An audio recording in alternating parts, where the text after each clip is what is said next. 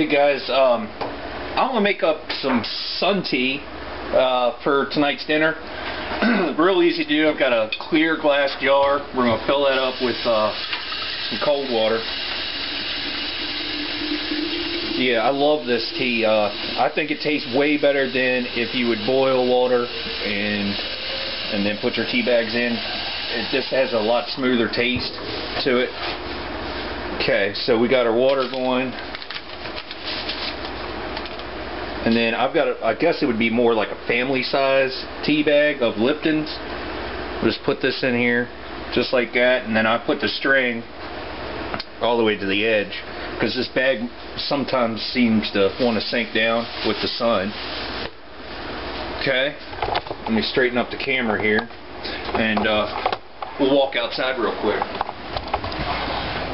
Sorry I'm moving around too much, but that's life. So what I usually do, even though the sun was out, it must be up behind a tree, but it doesn't matter as much as you need your heat as well. But I usually just set it here on the grill and let it just sit for about 4 or 5 hours maybe. And I'll do, oops, sorry. I'll show you a picture here or a video here in a little bit how much it changes color. Within an hour, it'll be totally different. And that's how I make my sun tea. And like I say, it tastes a whole lot better than when you boil your water. It has a smoother taste to me. So try it out if you want. You could probably use a half-gallon mason jar, you know, something like that if you got that. So, all right, we'll see you guys in a little bit. Hey guys, I wanted to do this quick video on this sun tea. It's perfect. This has been about 2 hours or so. I was going to do one sooner, but we're washing clothes and drinking beer, so I had to get back when I could get back for you. But yeah, sun tea, this is the way to go if you ask me. So like I say, 2 hours or so, it's almost ready to just go ahead and pull in the house. It's dark enough for my liking. And then what I'll do is I'll set it on the table for a while and cool down this jar a little bit because it's pretty hot to the touch. And then I'll put it in the refrigerator.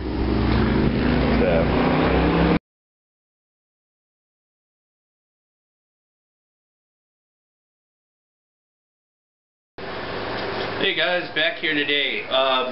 We're going to do some walleye. We did do catfish for National Catfish Day. We got 3. You'll see a picture of that either at the beginning of the film or the end. And I got a walleye, I took a picture of that. The catfish po' boys turned out really good. We had company and we had lots of drinks, so I wasn't going to film that one. You didn't need to see all that. So I probably shouldn't have been around grease either, but it's okay. I'm no burns, man. So everybody enjoyed themselves. Tonight or this afternoon before Jesse got to go to work is I'm going to do that walleye. In my opinion, walleye is caviar of freshwater to me. Sorry, I'm messing with the stove. So it's a real white fish, real flaky white fish. It's awesome. So we're going to make up a couple po' boys. So, I mean, and I'm also going to do some green tomatoes, fried green tomatoes here. These have gotten, I guess what you would call a root rot, where the bottom of this tomato, it's gotten rotten. So we're going to trim that off. I just didn't want to just throw these romas away just because. So since I'm frying fish, we'll have little bite-sized, you know, pieces for what the heck, you know. So yeah, what I'm going to do is I got my cast iron skillet over here. It's not all shined up. Actually, I just got done cleaning it from breakfast this morning, so it's a little dirty looking, but even though I cleaned it, it looks, I didn't re-season it. But we're about to re-season the hell out of it. A bunch of oil.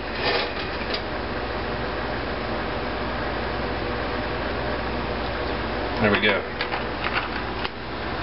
So that's, I don't know, good, that much oil at least in there. And we're going to let that get up to temp and batter these little Romas, and we'll see you back here in a little bit. Alright, well, while I figure this oil's getting hot, let's go ahead and just make up a batter for them green tomatoes. I'm just going to throw in some flour in here, like so.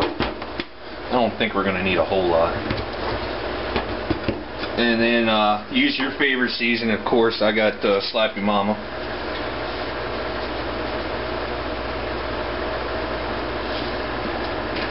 Season it up.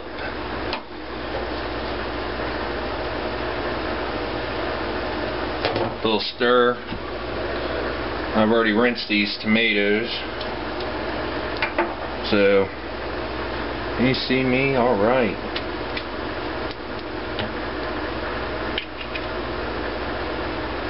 Just little pieces.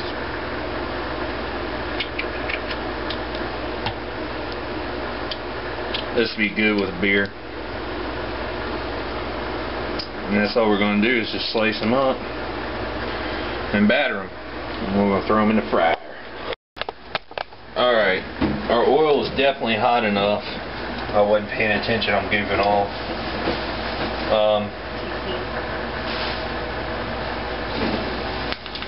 Yeah, it's hot. I'm going to turn this fan on, guys. I'm sorry. Hope y'all can hear me. I turned it on low, so.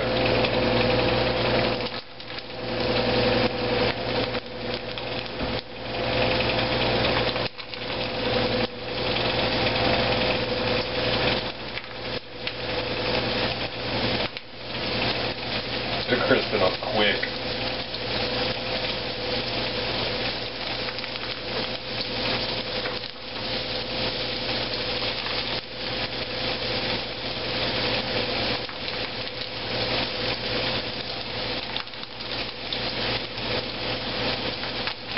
I already got pulled some. They're small, so they're gonna fry quick. Let's pull that guy. Come on now. Pull you today. Come on now. Out the bag or out the grease. You. Come on.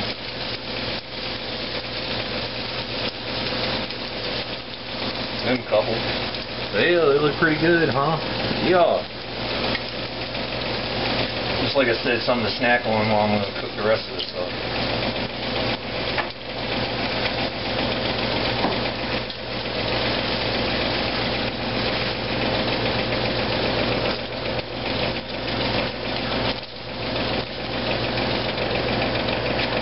And I'll take and strain this grease and get this flour out of here. You don't need that in there. when I go to pop this fish. But I'll show you how I'm going to do that in a minute.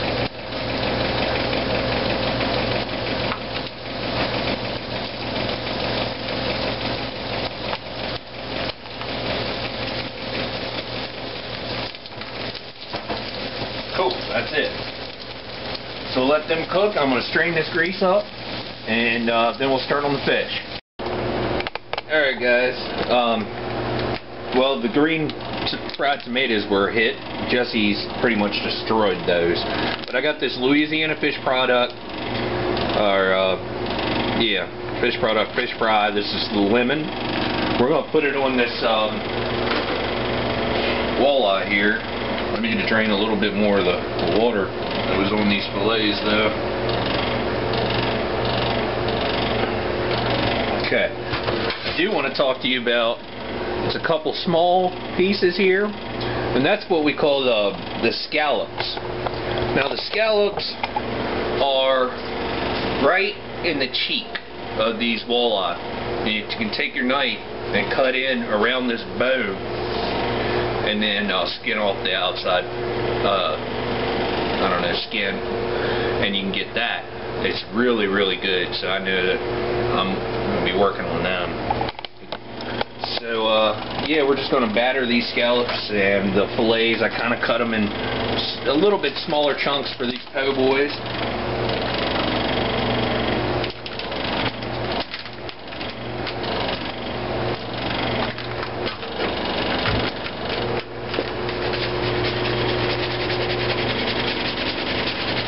Get a nice dusting on here.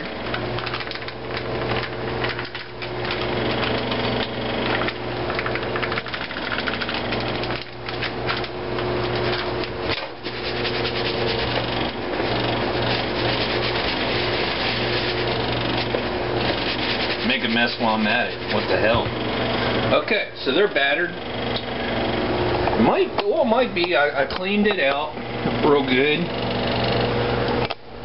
Pretty much fresh oil, huh? So, alright, I'm gonna grab one of these scallops first, see if this oil's any hot. Yep, oil's hot. Drop it in.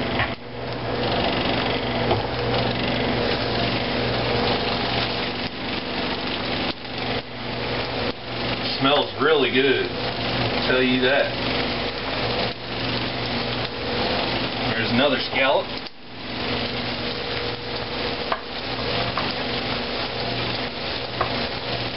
I think I'd get one more chunk in here. Yeah. There we go.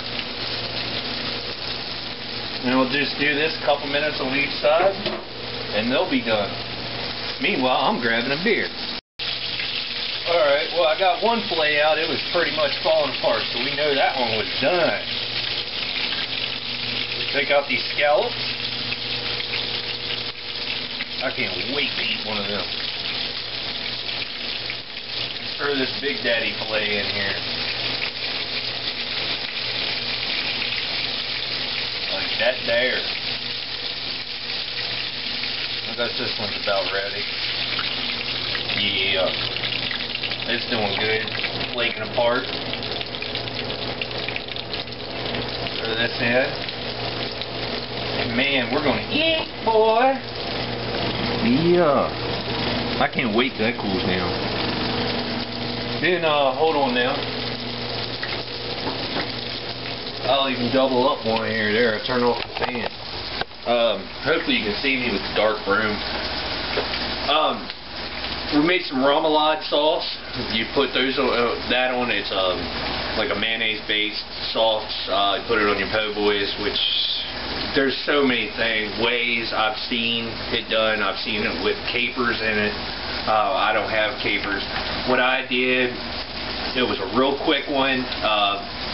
Couple tablespoons of mayonnaise, a tablespoon or so, tablespoon and a half of cocktail sauce with the horseradish in it. It's a spicier cocktail sauce. It's made by Phillips. I put some mustard in it, probably a teaspoon, 2 teaspoons. Some Worcestershire sauce. I put some of that in there, maybe a teaspoon or so. Put in some of that Slap Your Mama, probably a teaspoon or so. And garlic powder, teaspoon. Something like that. You could put hot sauce in there with it. Dijon mustard or a horseradish-based mustard, or just mustard and horseradish. There's so many frickin' ways. I've made it before, legit. Pretty legit, other than the caper part. On one of my videos, cannot remember which one right off the bat without looking around. But if you're interested, look around, you probably find it. It was probably on a po' boy video, if you're interested.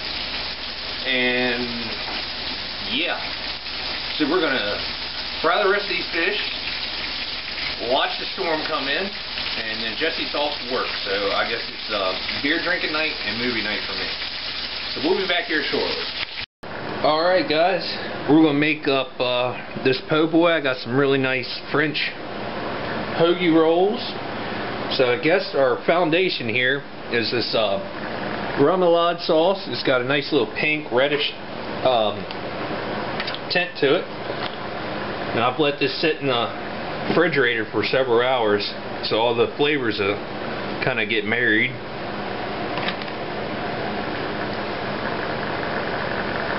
And I'm going to put it on both sides of this bread.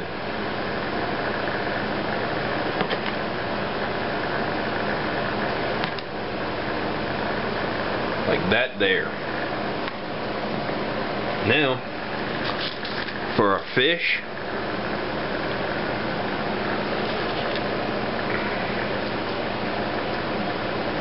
put our fish right there. That remoulade tastes good. Now I got some lettuce here.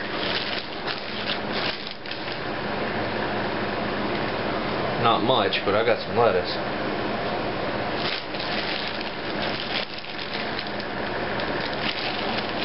Let's see here.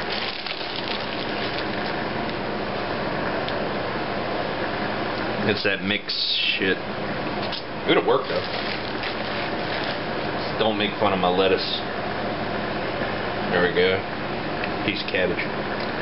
I'll eat that. Alright. Some tomato.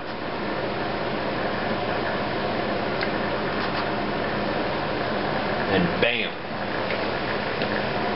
Walleye po' boy my way.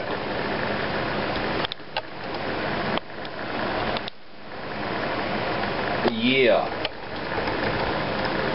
Let's see if I can get the camera up here to my face to get me a little taller. Now we'll try out one of these scallops.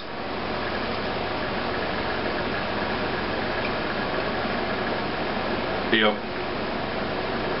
It was worth sitting in the hot sun all day. Jesse's already got the po' boy watching. Okay. She's running. Woman on the loose. She got my po' boy, man. Thank you. You're welcome. So, she's already got it, man. No pictures. Sorry. Oh, sorry. No, it's alright. I'm just talking. So, sorry we didn't do a catfish thing. Like I said, had too much fun that night. Couldn't do a video. So, walleye it is. So we'll see you next time. Thanks for watching, guys.